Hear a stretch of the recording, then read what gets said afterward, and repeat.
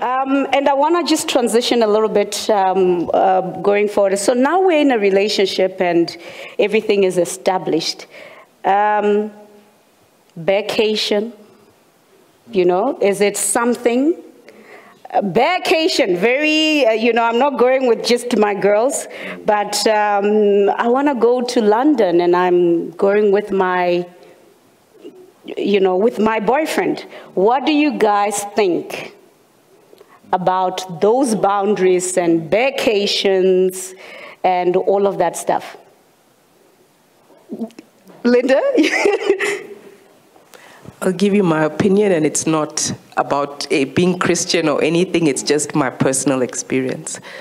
So, like when I met my husband, we were still dating. We were clear from the beginning that we are waiting for marriage before we have sex. And we were clear about our boundaries physically. And I think because of that, we were comfortable to go on a vacation. He took me to Franschhoek, we went out, and we had separate beds and stuff. But yeah, we had a good time, and there was no issue. But I think it's because we were clear about our boundaries up front at the beginning. Lord, do not lead us into temptation. Yeah. But and I'm not recommending us from evil. Yep. Okay, Chidi. I just want to come in there is, we're human. And I think the Bible says, take heed before lest you fall. Don't think you're a Superman or a Superwoman. Nah, I can. All those people that backslide, they are just of the devil. No, I'm not. Judas was with Jesus. He heard he was with God himself. Satan was the one ministering to God himself. So all I can say is, you know yourself. There is no doctrine, there is no church rule or kind. You know yourself. Look at yourself, tell yourself the truth. If you think and you know within your heart, don't entertain it. Many people might even ask, is kissing okay? Is this, that? You know yourself. Just look at it. If you know that by the time you kiss, you'll be lost and you are gone. Yeah. And then you have already, now you are repenting to God. Don't try. Don't try to do that. Yeah. You understand? Don't try to. It's, or you say, no, you know that if you stay alone with this person, the devil, don't even, some people can go to a bar and see a lot of drinks and they're not tempted to drink it. Yeah. But you know yourself that when you go there and there's gin, there's that, you come out drunk. Don't even try. Yeah, okay. So what I'm saying is, know yourself. You don't need anybody to tell you. As many as are led by the Spirit are what? The children of God. Yeah. So what you do is, you ask yourself, Jesus, Holy Spirit, train from within you. And ask yourself, you talk to yourself. And I want us, as much as we're not making it a spiritual thing, we need to be spiritual. Ask yourself, and then talk to God. If you see it is not, leave it. Don't compare yourself with Linda. Because I'm not Linda. Don't compare yourself with Chidi. Yeah. We're not the same. Yeah. You understand where I'm coming from? And then I want to get into one topic we've not spoken about, where it talks about, a lot of times we pray only when we want to get married. Or you pray when you're now broke, when you need that breakthrough. Or you pray when you want to make a serious decision. I need to start practicing to hear the voice of God. You get what I mean? How do I know that person? It's not everybody that is a believer that is my wife. It's not everybody. God might say, I have something to do with Irene, but what is he saying I have to do with Irene? Maybe we have a mission to do together in Tanzania. Or there's an evangelism or something, we need to create a charity. But it's not that we are husband and wife. So we need to also start learning to train to hear God's voice for yourself and practice on that. Yeah, all right. Yeah. So when it comes to the critical thing, it is easy because when you're in love, it drowns out. It's difficult to hear whether it's God speaking or yourself. Yeah, thank you for that. And I'd like Lucia to just come into the conversation at this point in time.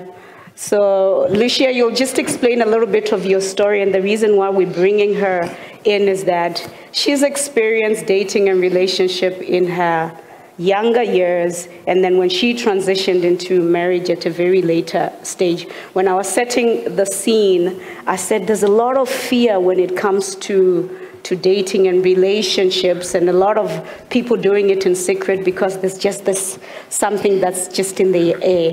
And I remember a friend of mine telling me that, oh no, we're expecting our second child, and I was like, how are people in their second kids and I don't even have it, you know, at any, and I think the fear for me, then I needed to deal with that to say that, is the fear really because of fertility issues in my 40s, to a point that a lot of single women in their late 30s, they'll tell you that the day I get married is the day I conceive. So I just want her to come into the conversation around that experience and all of that.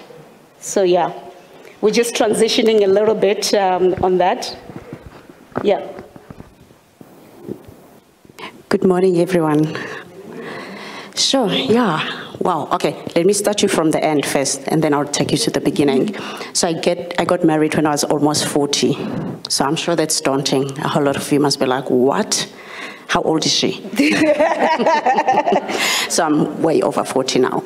Okay, and then going back to the start, obviously I had decided, I was privileged enough to get saved at an early age. I got saved at age 13.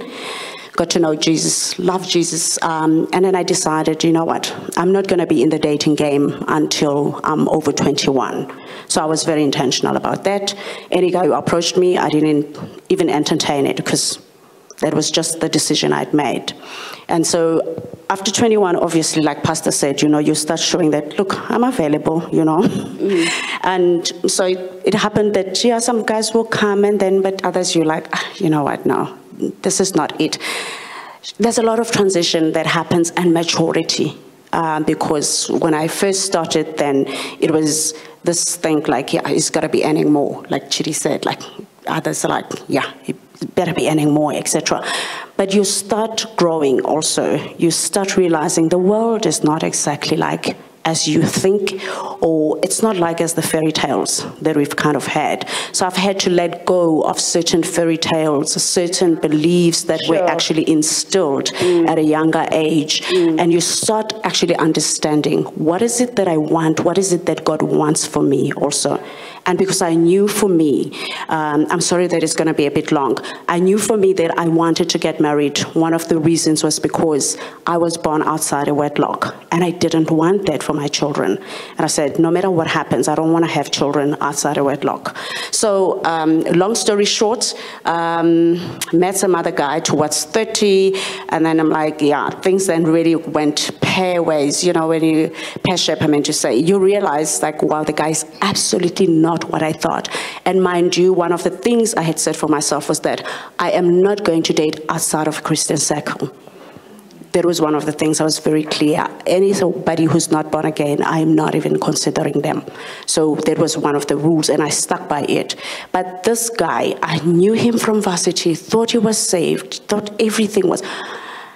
Lo and behold, he was the devil incarnate. I'm sorry to be so crude. So I'm simple just saying, just because somebody has said they're saved, they love Jesus, and you've really seen them at church a couple of times, don't go blindly and think that they are Jesus himself. No, they're not. They're still being transformed as you are being transformed as well as you are growing and maturing in Christ. So long story short, get to 30 and I'm thinking, ah man, yeah, no, look, I should have been getting somebody who's like talking bells, wedding bells, what's going on? Sheriff, 30 comes, wow, nothing. I'm like, Lord, is there something wrong with me? You start wondering, you know, like, is there something wrong? Maybe there's something I don't see. Look, I'm not the most beautiful woman, but I thought, I'm not ugly either, you know. So let's fast forward. 35 comes, nothing. And then I'm like, oh dear Jesus, yeah, no, this is bad. And I remember becoming desperate. And when you're desperate, guys, it's very dangerous. Yeah. I became desperate. I ended up in a relationship with a guy that I regretted, honestly, with all my life. I'm like, this is somebody also loves Jesus. Yeah, they come to church, they pray in tongues and all that. So just going back to what Chidi was saying, not everybody then is meant to be your spouse. So after 35, I decided, or actually even just before 35, I decided, you know what? Let's just rest in the Lord. Let me enjoy being in the Lord, enjoy my life. And I literally had a break of 4.5 years, not seeing anyone, not dating, whatever, anything. If we're just like talking, we're just talking and that's it, but no relationship whatsoever. And it's possible. And then I literally just rested in the Lord, but I started being more intentional, talking to God now. I'm like, Lord, I want to be married. I do not want to stay single forever. That's one thing. And I started explaining also to God, why do I not want to stay single? Because my mother was not married and I want to break that cycle. I do not want that cycle to continue. I want to have children within marriage. So, and then I continued to pray to God and said, wherever Adam is sleeping, let him wake up. And then, yeah, he turns out he was sleeping. That's a story for another day. But at the end of the day, I think when you are getting older, you have matured. So start reasoning really like a matured person. What is it that really you want? And more than anything, it's about pleasing God with your life. And that's what I started focusing on. And I think that's why also just before 40, that break actually happened for me, because my focus was no longer just on like, I want to be in a relationship, I want to get married. I started shifting focus and I said, I want to please God with my life, but at the same time, Lord, these are my desires. I've not forgotten. Thank you, Lucia. Woohoo! Awesome. I think just in closing just this segment, and I'm hoping that you guys are also getting something from this, right? Yeah. I want us to just touch a little bit on what if he was divorced? What if he's divorced? What if he's got kids? What if he comes with so many, they call it the baggage, you know? What if he has all of these things? Then what? I'm single, I'm 36 this year, and people will tell me that, sure, Muneiwa, people have got history. And I was like, Lord, you know, I've been, you know, keeping myself like this, and, you know, help me in that I get somebody as well that's not, you know, all of these things. So, ooh, so she said damage, but no, not like that, right? Yeah, I think maybe can I just start it, and then I think the other panelists can more respond to the specifics. Also, just touching on the damaged sort of comment. I think what's important is that like all of these questions about the person have to be connected to the deeper identity of the person. All these things are not identities, they are fruits of life, right? Just because somebody's divorced, it's not who they are, right? Yeah. They can be divorced and meet Jesus and their life changes completely, right? They can be divorced as they were going through sanctification, they misunderstood something, things we don't know. Come on now. They can be broke, you know, but actually are redeemed and they love Jesus. Yeah. So I think it's very important that we need to recognize the value of the identity of the person in Jesus, right? So good. Whoever Jesus touches, their value is way more, you know? I mean, their value is actually Jesus himself. He didn't send like the least important angel in heaven and said, okay, we don't like you here in heaven anyway. You should have gone with the devil when they all left, right? We should have kicked you out of that group so you can go and save them. No, he sent his own son. His one and only begotten son is who he sent to die for that divorced person, for that person who has 16 kids, you know, outside of marriage, for that person who's in adultery right now, right? So I think it's very important that once a person encounters Jesus, they're not the same. Behold, all things have passed away, right? Yeah. And there's something new has actually come. So I think we have to appreciate that deeper reality And then, of course, at the same time, there is practical considerations that are also there. Obviously, if somebody, you can have baby mama drama, as we've seen in so many movies, right? There can be a toxic relationship that's there with the former wife and so forth. There can be all those things that are also there as well. But I just wanted to kind of start it more with that kind of reality. That we have to see people not just according to the flesh, but also according to the spiritual reality that's there. Because otherwise it will always feel like, this is not even God's best for me. And then you are married, but that's your confession, that's your statement. This is not God's best. I got the least, I got the leftovers, and so forth. And I think there is that saying on social networks, like, let's be real, right? We're in our late 30s. We're going to get the leftovers of someone else, right? Not my portion. That view, I think that view is definitely not spirit-led. It's not from Jesus, right? It's definitely, demonic in nature. But anyway, this is not about, this kind of context. But also then the last thing to also, just say is that we need to also learn to date with Jesus, to date with the Spirit. Like, we need to actually be, I think our prayer mustn't just be, Jesus, I want this, I want that, I want this, I want that. It should just be, Jesus, this guy is hot. What do you think? Yeah. Right? Yeah. What do you actually think, Like, he's so hot. Like, he's a 10 out of 10. That face is a 13 out of 10. Yeah. But what do you think, Jesus? What's your view? And I think that kind of changes the dynamic significantly, and our ability to discern improves as well, because we are intently bringing Jesus into the conversation, not as I want to ask for, he must be 10. Jesus, give me a 10 out of 10. You must meet me here. No, we're just saying, Jesus is hot. What do you think? Yeah, right? That's good. Yeah, that's I good. think he's cute. Do you think he's cute too? Yeah. Right? Awesome. And to actually have that real relational conversation with him, I guess in a sense, although this sounds a little bit weird to say, but like treating Jesus like one of your girlfriends, right? Like, there are things you will say to your girlfriends about this guy and get the advice and the input, but you won't say to the Spirit. Why? Yeah, that's we good. should be comfortable to actually have that kind of conversation and allow him to then say, this divorced person, no.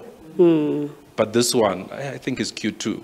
Amen. All right. I think, if we can just give it up for our panelists. Any last comment, Ayanda? And so we're doing the last comment. Like I said, we'll have Q&A afterwards. So we've got part B that's coming. So we just want to transition to that. But any last comment? Very quick. I think Evangelist and Mr. Nwosu said it quite nicely, that you do need to be spiritual about. We sometimes think that there's things that are not spiritual, but even this one, just be led by God. Learn to listen to the voice of God, and you'll find yourself sort of into, and be chilled about it. Don't panic about being single. Don't panic about it. Just chill. Thank you, Ayanda. Chidi, last comment? I think for me it's don't be desperate. Your inheritance is God. Amen. God knows everything about you. Yeah. Don't let nobody come to you and say, make a decision quickly.